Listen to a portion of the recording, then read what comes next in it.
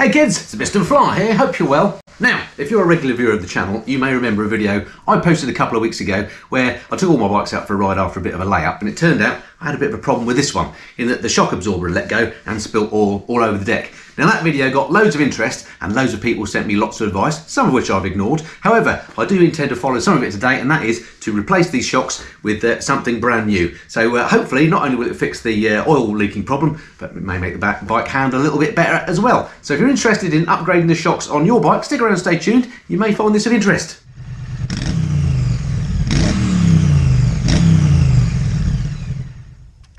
Okay, so following that last video, I had plenty of advice, as I say, including to swap the shocks out, which is kind of what I intended to do anyway. Lots of people said I should replace the shocks I had on the Enfield with Öhlins. I just thought that was a bit of overkill for this bike. It is not a performance bike. It doesn't need Öhlins shocks, and they're super expensive, of course. Lots of people mentioned YSS shocks, Maxton shocks as well, but in the end, I opted for these from British company Hagen. These turned up a couple of weeks ago, or a couple of days ago, I should say, and they look like this. There we go, what a beauty. So those are what I'm going to fit today.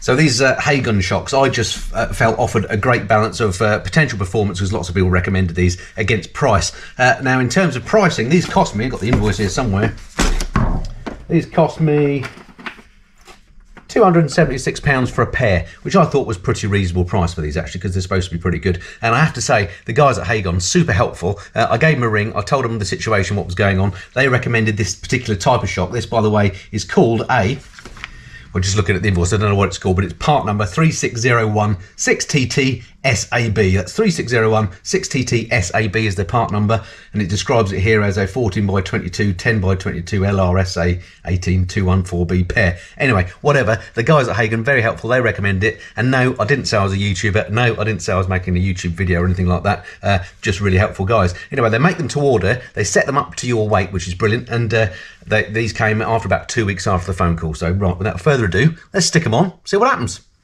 So just before we get to the fitting, as you may know, I'm a bit of a technical numpty. So what I did think was I could take the new shocks down to my mate Nigel up at Motor Tune in Chesham, get him to fit them, but that would involve me either putting on a trailer or getting it in a van or something, or indeed riding it up on these shocks, and already got enough grief for riding this knowingly with the dodgy shocks. I didn't want to do that, so thought I'd do it myself. How hard can it be? It's only 2 bolts per side. As it turns out, it can be pretty hard.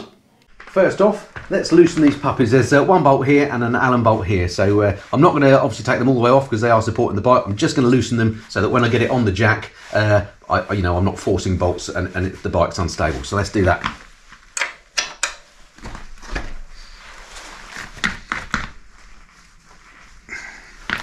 Bit of brute force required.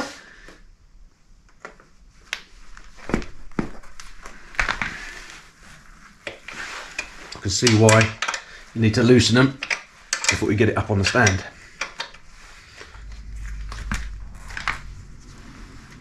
Two.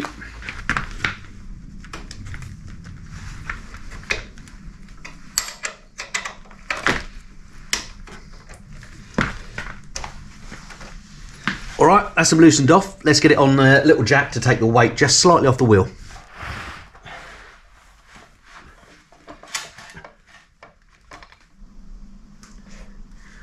Right, the jack is just taking the weight off the wheel now. The wheel doesn't move around. I don't want it obviously to decompress too much. I want it just in the neutral position, so I think we're good there. All right, so let's stick this on. Somebody did mention on an Instagram post where I showed this shock that I should take the sticker off, so I'm not too sure whether I should or not actually. I don't mind it on there. I think I'll leave it for now. And it's interesting to note as well that if you look at this shock, it does go on that way with the writing in the right direction. The actual cylinder itself containing the oil is at the bottom, whereas on this shock it's at the top. So this one's more kind of prone for leaking down, isn't it, if you think about it? Anyway, that's going to go on there. That's the plan. Let's crack on.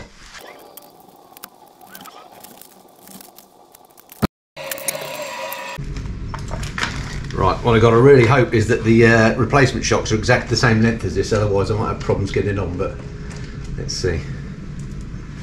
That washer's safe.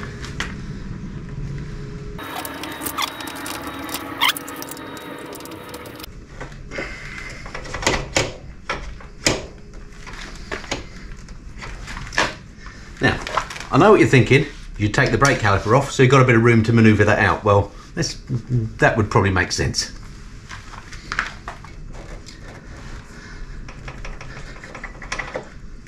I know, got away with it. Okay, that's that one off.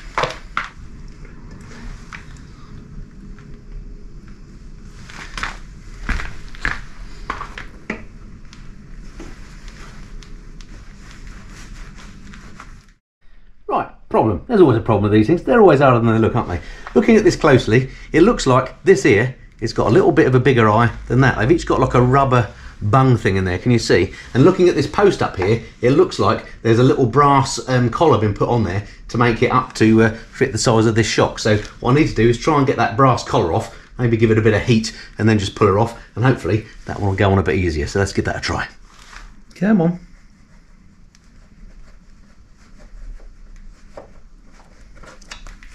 There we go. Right, try again. Right, is she going to go in this time?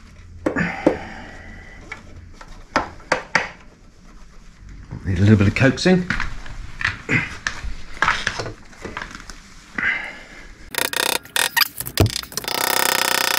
Sometimes a bit of brute force is required.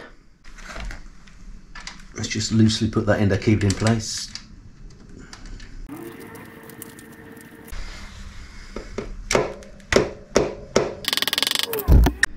Right, what a faff getting this bottom one to align.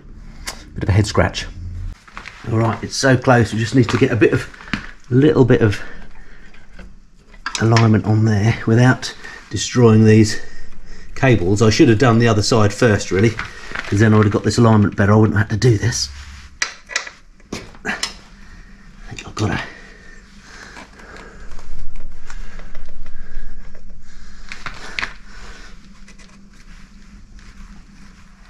Oh, what a pain. Right, I'll talk that up in a sec, but in the end I did manage to get that moved up enough by leaving a screwdriver in there and just lifting it up. So the shock's on, just need to torque her up now. Phew. Right, I'll do the other side. Hopefully it'll be a little bit easier. I haven't got the brake cables and so on in the way for this one, so it should be just a straightforward swap out, and then we'll see what they look like once I'm done. I won't film this because it'll be the same, only easier, let's hope.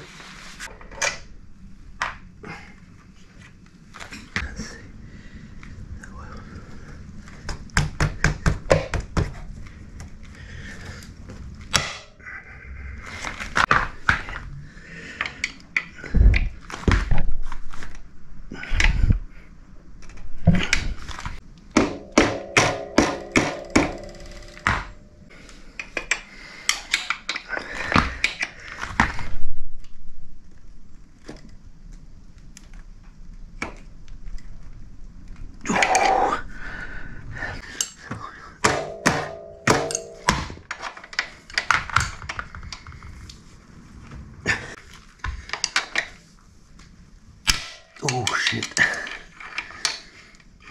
That's what you don't want to do.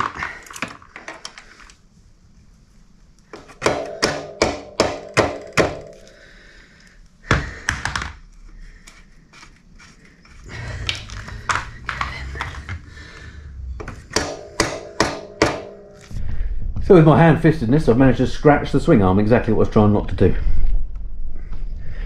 Right, let's get head scratching again. Alright, try as I might, I cannot get that bolt, which is supposed to be the easy side, to line up and go through there. I don't want to muller the thread on it. I've tried everything I can, wedging things in. I've already put a scratch on the swing arm. I don't want to mess it up anymore. I think I'm going to have to call the experts in. I'm going to give Nigel a call, see if he can pop over and work his magic. Nigel, mate, it's Andy. Hiya. Yeah, good, thanks. Yeah, got a bit of a problem. Hoping you might be able to help me. Right, so your saviour has turned up. Nigel's here. You'll recognise him from the workshop. Thank you, Nigel, for coming in. That's a pleasure, Andy. So basically, what's the magic answer is to keep doing what I was doing, I think, wasn't it? You weren't far away. Yeah. You weren't far away. Yeah. It just lacked... Bit of finesse. Finesse might be the right word. All right, let's see then. Let's see how this works. Bear with us, folks. I'm fitting it the opposite way to what you did, because threading it is much harder to do. Yep. When things don't line up. Sure. Because obviously a thread has got to be perfect. Sure. Whereas this, we've got a rubber grommet. And you could whack it one. Which we can compress slightly. That's a very good point, actually. If only I'd thought of that. That makes complete sense. Yeah, and this way we won't do any more damage. Yeah, thanks for that. Yeah, yeah. Yeah, a little bit of paint work to be done there. How close are we talking? A smidgen. Thickness of a cigarette paper, I'd say. Bloody nuisance, isn't it? So, what we can do, You can just compress that rubber slightly. Yep. I'm using Andy's tools here. I love seeing the master at work. Even when I was making this video earlier, I said I was thinking about taking it to Nige, but how hard can it be? It's 2 bolts, isn't it? Yeah, well, exactly. It's often the way with aftermarket parts. Oh, that looks so close. It really is. Do you want me to hold the bike in case it goes? If I was strong enough, I could compress that shock very slightly. Oh my goodness me, look at that. Don't get too excited. Oh, I'm very excited. Don't get too excited. It's the best I've seen so far. It also wants to push the rubber out as we're doing that. Oh yeah, oh yeah. Unfortunately, they're not. They haven't got a lip on them that secures them. So I was getting very excited then. That was the closest it's been. Quite well lined up as well, unfortunately. Oh, look at this. It's there. Yeah. Oh, Nige, yeah. You've saved me life. I've spent many a moment trying to line up a thread. Oh, that is a winner. And quite often you can easily cross-thread it as well. So well, exactly. I can't. Put the bolt in first. No, that's the answer, isn't it? Yeah. And even a little bit of lubricant on there could have made the job easy. Well, that's the difference between a professional and a rank amateur. Oh, what a winner. Well, I've got a torque wrench here somewhere. Something. Well, I have learnt something. Never to put shocks on myself, but to call you in. Next time, I should just bring it to you. Brilliant. Now you know. Brill. Thank you so much, Nige. Right. Oh, you're a lifesaver. Thank you. God, let me open the door for you. Well, how exciting. It just shows you, doesn't it? If you've got a bit of know-how, a bit of experience, and you can make these things work. I was fiddling around with that for probably an hour, getting nowhere. But who knew? Fit the bottom end first, and then you can use the compression in the rubber at the top to fit it. Right, I'll just torque them up, and then get my gear on, and we'll go for a ride, see how they feel. Right, now she's on solid ground, I can torque these up to 25 Newton meters. They don't have to be super tight because these are welded on posts, so it's not actually taking the force in that way, if you see what I mean. It really just holds them in place. Anyway, I'll get that done now.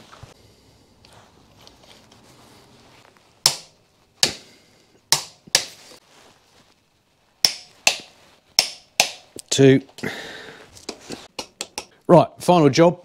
Little tip from Dale Boy, just put some of Mrs. Fly's nail polish just next to the bolt there onto the shock or onto the frame, just so we can see if they do move. Just a tiny dot. I can just check from time to make sure there is no movement.